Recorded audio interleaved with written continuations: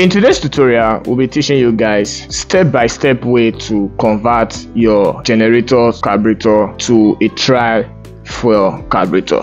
In the past few weeks, a lot of persons and technicians have adopted this system. Instead of using just petrol for their generators, some people now use LPG gas, which is a cooking gas, and compressed natural gas, also called CNG gas. In this particular video, we'll teach you everything you need to know. In fact, we'll teach you in plain terms, even if you are not a technician, how to install it yourself with simple step-by-step process. Without wasting much of your time, let's dive straight into the video. The very first step is this: how do you identify the carburetor you'll be needing for your generators? As a matter of fact, not everybody knows this. I know some persons who have gone to buy carburetors, and what they do tell the carburetor seller is, I need a carburetor for my generator, and they get any kind of carburetor and go fix, and unfortunately it may not match. Now, how do you identify the carburetor you'll be needing for your generator? One of the basic ways I do explain to people is to take cognizance of this air filter cover and this valve cover. Here lies the key technique to identify the carburetor you will be needing. For any generator that has an air filter cover like this, which is rubber, and a valve cover that has 4 bolts, that should tell you you will be needing basically the 3 kVA dual carburetor. Now, here we have 2 different types of carburetor. This particular carburetor is meant to be used for a 3 kVA generator, and this particular one is meant to be used for a generator that ranges from 5 kVA to 8 kVA. For a 3 kVA gas carburetor, this carburetor does not have a solenoid. If you look carefully, it is bare. It does not have a solenoid. But for a 5 to 8 kVA carburetor, it has a solenoid. This is a key component.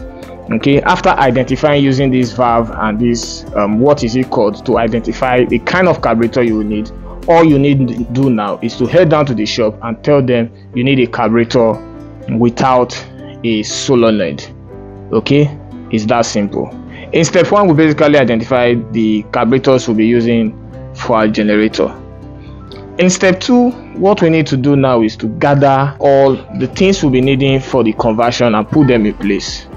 Of course, we've identified the carburetor, we put it in place. Now we get the gas cylinder valve. Okay, this gas cylinder valve is responsible for transporting the gas from the cylinder itself down to the carburetor. And of course, we need a gas cylinder. All right, another thing we need now is the hose. I usually like this high pressure hose. One of the things I do take cognizance of when I'm going to get hose is to observe the skin of the hose. Though this may be more expensive than the others, but anytime you see a hose without a skin, I tell you that is very, very inferior. Do not purchase it. And last but not the least, we make sure we get the clips. The clips acts as a connector. Step 3, we get our tools in place. Okay, for this particular conversion, the tools we need are not really complex. All we need is basically a screwdriver. If possible, get a flat and star screwdriver just like this one. And what you need again is a 3-way spanner, and this 3-way spanner should have 8 mm size here, 10 mm, and possibly 12 mm. All these other things you are seeing here are not quite necessary. So this is basically what you have to get. After identifying the carburetors we're going to use for this particular installation, and the various materials we'll be needing, including the tools, the next thing we do is to head down to the practical proper. And what do we do in our step 4? We take off the air filter housing. This is not difficult at all. As a matter of fact, even a 10-year-old kid can do this. Okay, let's assume the filter is like this, the housing is like this. All you need to do is to take this off. And what you do next is to use your screwdriver. For some generators, it may not be a screw that connects this to the other end. It may be a bolt. It may be just anything. But basically, with the 2 tools I have explained to you guys, you'll be able to do that. So what you need to do is to loose out.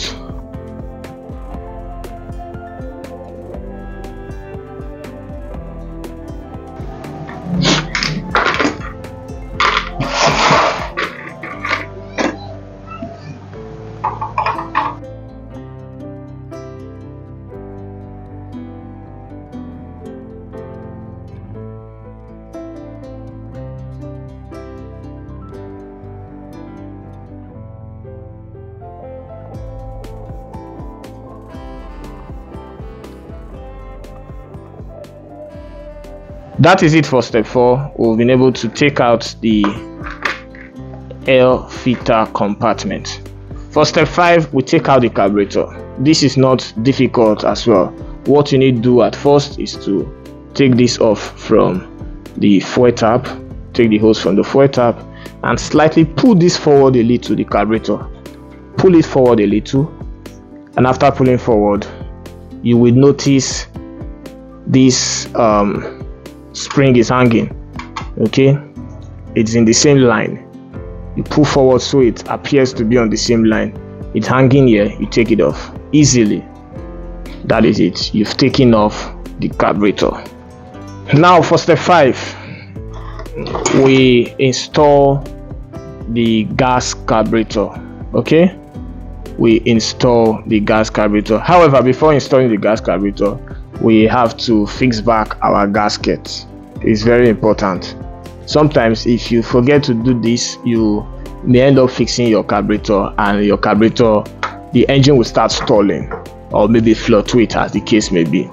So installing, just like you have taken it out, you take in to a particular length and then look for a position where this spring is now slant. You fix. Very, very, very easy. You don't need to stress yourself whatsoever. What you need to do now is to fix the spring back in position properly, and you are done. Okay, now what you succeeded in doing now is succeeded in fixing back the carburetor. Step 6, you fix back the air filter just as you've loosed it earlier. It's very, very important. And besides, I just noticed this particular gasket was in the other carburetor, and I have to quickly fix it back. Okay, this is the gasket. You see, I try my possible best not to make sure I forget fixing these carburetors, this gasket. Fix back the gasket and fix back the air filter housing just as you have loosed it earlier. I assure you, if you follow this step, there is no way you cannot install this yourself. As a matter of fact, you may even install and then charge people for it.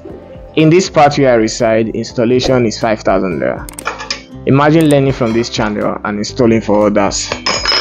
Imagine installing for 10 persons, that is 50,000 naira already from just this station. Isn't that interesting? Still fixing back the air filter housing.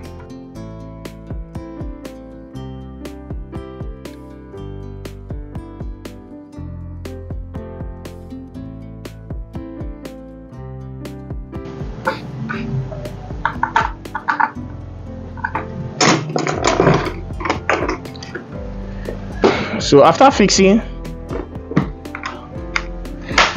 we cover up. So what we have done so far is this: we've been able to fix the carburetor. Step 7, all we need to do now is to connect our hose from this carburetor to this gas tube, this gas cylinder. Okay, first off, we take this covering out of the nozzle, and then we recall we will need a clip. We loosen the clip a little. All right, we loosen the clip a little. Okay,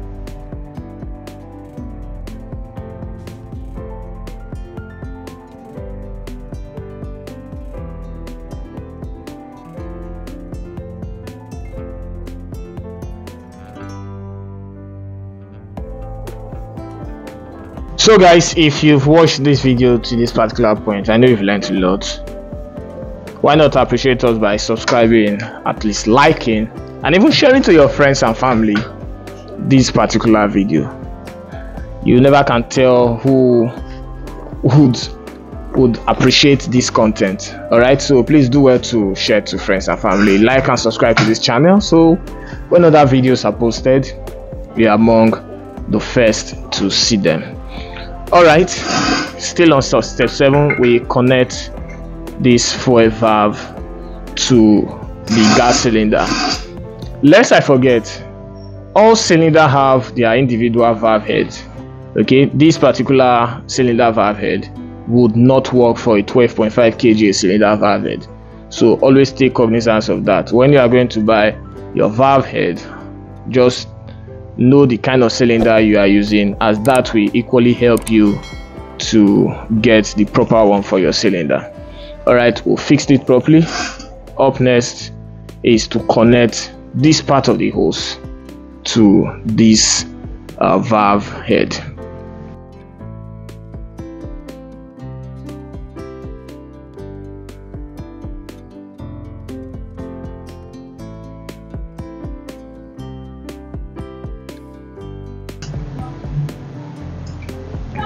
Alright guys, we've successfully connected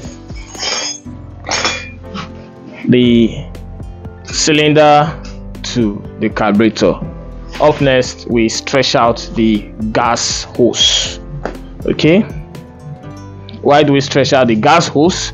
We do that so gas can freely flow from the gas bottle to the generator. One of the precautions I would really advise everybody to take while using a gas generator or a gas carburetor is to ensure that there is distance between your generator and your gas bottle, and as such it is needed you use a gas hose that is at least 6 years long. Okay, that will give appropriate distance from your generator to your gas cylinder bottle. Alright, for step 8, what do we do next? We kickstart the generator. But before we kickstart the generator, we have to open our gas bottle so that gas can flow from our gas bottle to the generator itself. Alright,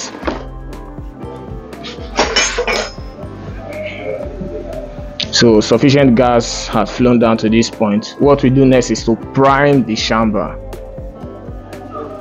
If the camera can capture, if the mic can capture this, you would notice the sound it makes when you prime. Alright, let's kickstart now.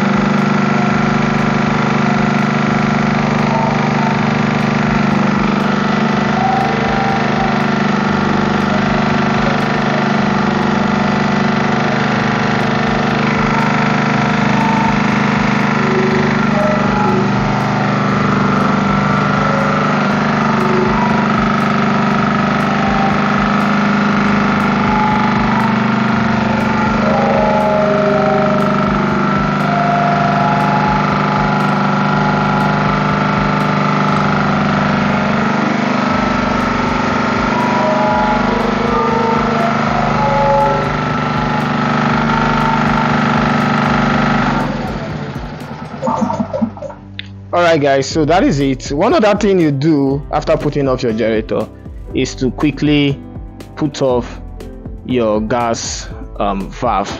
As a matter of fact, I was even supposed to put this off before putting off the generator. So before putting off the generator, make sure you put this off before you put off the generator.